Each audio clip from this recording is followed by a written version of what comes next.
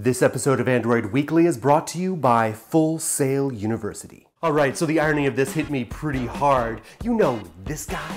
Alex Jones. He's a radio host, broadcaster, and the founder of Infowars.com. And if you don't share his political views, you might think he's a conspiracy kook. I mean, he's the guy who got into a shouting match with Pierce Brosnan on CNN, suggesting that the British might come back to take US guns. And I'm here to tell you, 1776 will commence again if you try to take our firearms. That guy. Now here's the bitter pill you have to swallow, is that his conspiracy theories have largely been right. And when it comes to privacy, Verizon has proven that that is true. Here we go. Now you might be thinking, Jace, this is nothing new. Governments and companies have been trying to gather personal data about us since time immemorial to use for their own nefarious purposes. But Verizon has taken this just up another level. They employ a cookie that cannot be deleted. This is a special Verizon cookie installed on Verizon phones that can be used by ad companies to track your personal data. It is a genuine cause for concern because unlike a lot of other tracking options, users cannot delete this cookie. Here's how it works. The unique cookie is known as UIDH, or Unique Identifier Header. The UIDH, which is used to track users based on location, interests, and more, is something that Verizon claims they don't believe ad companies will use to send targeted data to consumers due to the fact that the identifier is frequently changed. But a discovery by a Stanford computer scientist reveals that it's not only possible, but it's already being done. So unlike other privacy faux pas, they're basically admitting publicly that you can't go into your settings and remove this or change the settings. They're going to track you whether you like it or not, and that's all there is to it. Now on to happier news. March 1st is the date that HTC reveals their new flagship. HTC has just invited us to a mystery event scheduled for Sunday, March 1st. Now, there's no official indication that this will be the M8 successor, but realistically, there's no other phone that would warrant such a big event during this time of the year. The press event is set to take place the day before the Mobile World Congress, and that's fairly typical for a company that wants to capture as much attention as possible.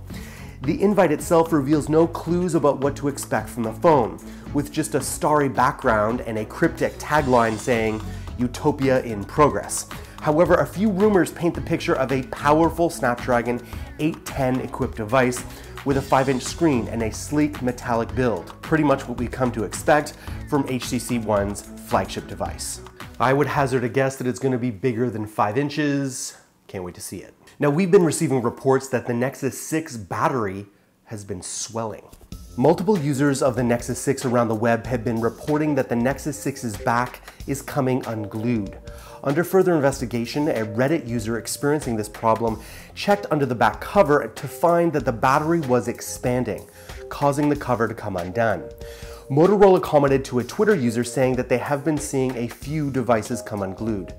Some users are commenting that the battery is in fact expanding over a few weeks' time, while others are saying that they're noticing it right away when they take the device out of the box.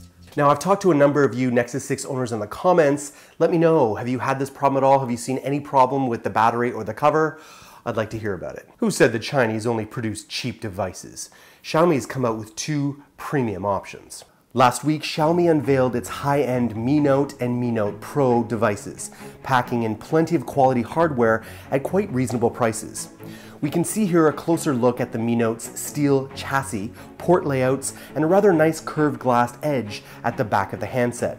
But Xiaomi has released a second gallery to show off its one-handed mode feature, a piece of software that is becoming increasingly popular in larger smartphones. Xiaomi's single-handed option allows the user to select between screen sizes of 4.5, 4, or 3.5-inch modes. Now you should know the Xiaomi Note is not the successor to the affordable Redmi Note. This device is a high-end offering with a 5.7-inch Full HD display, Gorilla Glass 3, a Snapdragon 801 processor, 3 gigabytes of RAM, a 13 megapixel rear-facing camera, and a 4 megapixel front-facing camera.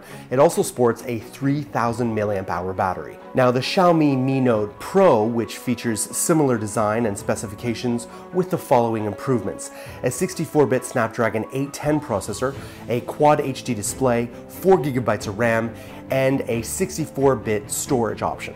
Now, for those of you who know me from XD Developers TV or How to Become TV, you'll know that I interviewed countless number of software developers, and what became painfully clear is that there's a huge gap in the industry between people who have the theory and education but lack the practical expertise. And that's where our beloved sponsor, Full Sail University, begins to bridge that gap. Offered on campus, the Software Development Bachelor's Degree program teaches programming fundamentals through project-based coursework, allowing students to graduate with multiple completed projects under their belt.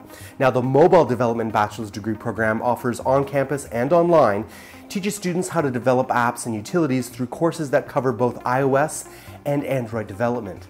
All students have hands-on access to technology from day one.